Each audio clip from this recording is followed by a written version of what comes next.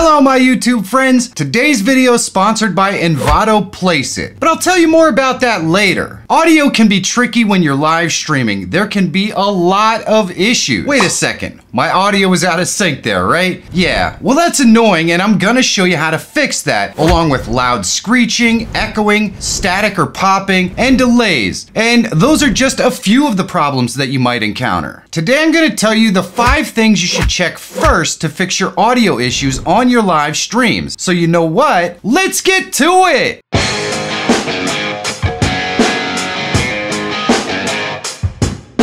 Likes and comments are super easy things that you can do to push this video to a wider audience. So take a second down below and let me know how I'm doing, and hit that subscribe button. It's totally free and it really does help me continue to make content that helps you. So thanks. Delay and lag are the most common audio complaints on live streams. These issues are 90% due to encoding lag and computer performance. Now the 5 things I'm going to show you today build on each other and will help you troubleshoot 99% of all your streaming audio issues. So you're gonna wanna watch all the way to the end to make sure you get all the steps. The first thing you should check for audio issues is the stats window. So while you're live streaming, you go into OBS, you go to view, and then you're going to go to stats, and it's bringing up this stats window right here. You can see I brought this up while I was live streaming, and it shows you the CPU usage that you have over here on the left in the top pane. You have your frames per second, the average amount of time it takes to render a frame, and then you have your render and your encoding lag. And this is going to be shown by frames drop. In this case, I had 21 frames drop from render lag and 0 frames drop from encoding lag. If this is bad for you, one of these will be in red. So now our real options are to go ahead in and resize our stream so that we can actually stream in a proper way. So we're gonna go into settings, we're gonna go into video, and we'll just scale this down to 720. It's okay, we're gonna be all right even at 720. You can pick 30 or 60 frames per second, whichever you want. If you wanna try 720 at 60, that's fine too. Now you're gonna go through and resize your assets in your stream to 720. That means your overlays and your transitions and anything that you use that is previously in 1080, you want to resize it to 720, and then you want to optimize it, which means running it through some sort of thing that converts it into WebM. I have videos on how this is done and you can check it out right up here, and it'll take you to show you how to optimize your stream, and this should fix your audio issue if you're having laggy audio or something like that. The second place you have to check to fix the issue is your USB bandwidth setup. USB buses have a limited amount of bandwidth, and what that means is there's only so many things that you can plug into them and send through them before they get bogged down because there's just too much information. This can become a problem if you're using a separate camera and a separate microphone. If both of them are plugged into the same USB bus, you can definitely have sync issues because the USB system just doesn't have the bandwidth to actually be able to handle it. So what you want to do is make sure that you plug your camera and your microphone into completely different buses on your PC. The way you can do this is if you have a laptop, one will probably be on one side and one will be on the other, or if you have a desktop, there are some USB buses usually on the top or the front, and then there is of course the USBs on the back as well. And if you put your USBs in these different locations, chances are they will end up on completely different buses and you won't run into a bus speed problem. A video about live streaming tools wouldn't be complete without today's sponsor, Envato Placeit. I use Placeit in every live stream for my wait screen, my countdown timer, my branding bumper, as well as my logo and my channel banners, and even some of the overlay assets. They have everything a streamer could need all in one place. Now I created my logo in just a few minutes by choosing from one of the designs and then completely customizing everything from the color graphics and placement to the text and the fonts. And that logo can easily be added to all the videos that you can build and use in all kinds of different content that you might create for YouTube, like live or recorded. I absolutely love Envato Placeit and you will too. Click the link in the description below and check it out for yourself. Supporting the sponsors that support this channel is a great way to help me continue to make content that helps you. So thanks. So you've probably resolved your audio delay issues, but the second common issue is feedback and echoing. The third thing you should check to fix your audio problems is your headphone and guest audio settings.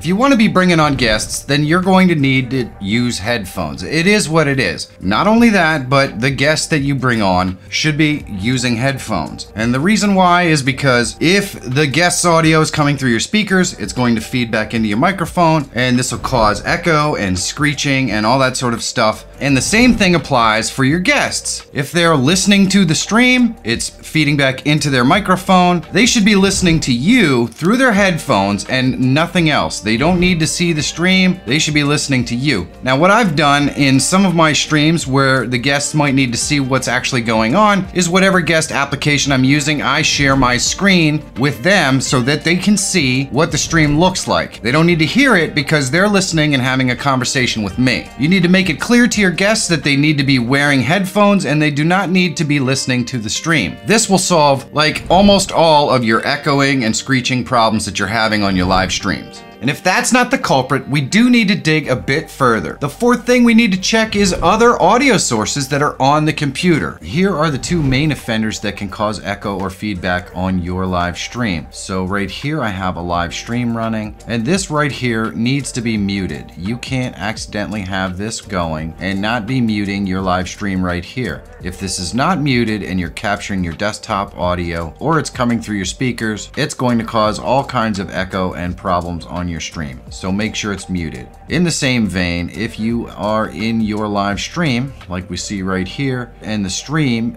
is not muted, or your guest stream is not muted right here, it is also going to cause all of the same kind of problems. And this is the case for any audio that's going to play on your computer. If it's not coming through your headphones and you're capturing desktop audio, it's going to cause problems. Make sure that everything that you don't want to hear or is not part of your live stream is muted on your computer and the computers of all of your guests. And this will solve a large portion of people's echoing audio problems and everything else. There are also miscellaneous issues that some people experience with audio, like static or audio clicking and popping stuff. The fifth thing that you need to check is the condition of your equipment. If you're getting crackling and popping and that sort of thing through your microphone, you really need to check your actual equipment. Usually, if something has a USB input, you want to check and make sure, wiggle around the port that it goes into. See that it's not loose. And then you want to check the cable that you're actually using. USB cables go bad. So you want to check to make sure the connector it goes in is not loose or wiggly. You want to check to make sure the cable is good. You can easily just replace these cables to try another one, and that will verify whether the cable is bad. You also want to check the USB port that you're plugging it into. For XLR microphones, it's the same deal. XLR cables go bad, they're thicker, they get bent or crimped or whatever, and sometimes they don't have a good connection, which can cause crackling. So you want to check all the ports. The same is true on any cable. This one has the cable built right in. You know, if I'm getting crackling and popping, I want to check to make sure that all this is loose. I want to make sure the port I'm plugging it into is not loose or wiggly or anything like that. That's the source of a lot of crackling and popping. The other thing that you want to do is make sure that you adjust the volume on the input in OBS. If you're getting peaking, that could cause crackles and all sorts of popping and that sort of thing. So check your equipment and check your level. Checking those two things should resolve all the crackling and popping and static and anything like that that you're going to get on your microphones. Now, with this information, you should be able to troubleshoot any audio issue in OBS pretty easily. But you may be experiencing audio lag, and this could be due to the fact that you have a lot of processing set up on the audio. And if that's the case, you can try this to resync your audio. Okay, so your video and audio are coming into OBS through the same connection. We're gonna right click on it and we're gonna go to filters, and then we're gonna click the plus, and we're going to go to render delay and click OK. And you're going to do this if your video is coming before your audio. So in other words, your video is processing faster than your audio for some reason, and you just use this right here to add a delay to that video so that it lines up with your audio. So if you're hearing your audio before the video is finished processing, or your audio is fast, we need to go down here in our audio mixer, and we're going to click on this little gear button, and we're going to go to advanced audio properties, and right here we can select the audio that we need to delay to line up with the video, and then we can just adjust this by milliseconds, and you're going to be able to line up your audio. Now, if your computer is having any kind of problems Needless to say, this isn't going to fix it because those problems are going to be inconsistent. Sometimes the delay will be shorter or longer. But if your delay is due to the fact that you're putting some sort of audio processing or video processing on your output, well, then either of those could be delayed by a few milliseconds, and this will adjust those properly. If you want to see how to create an awesome stinger transition for your live stream, you should check this video out right here. Big thanks to the channel sponsors. There are links below in the description so you can check them out. Supporting the sponsors helps me continue to make content that helps you, and I couldn't possibly do this without them or you. So thanks. And if you're always looking for tools, tips, and tricks that can help make you a better live streamer or YouTuber, subscribe to the channel. My name is Michael Feyrer Jr. Thank you so much for watching. Have a great day, and I'll see you in the next one.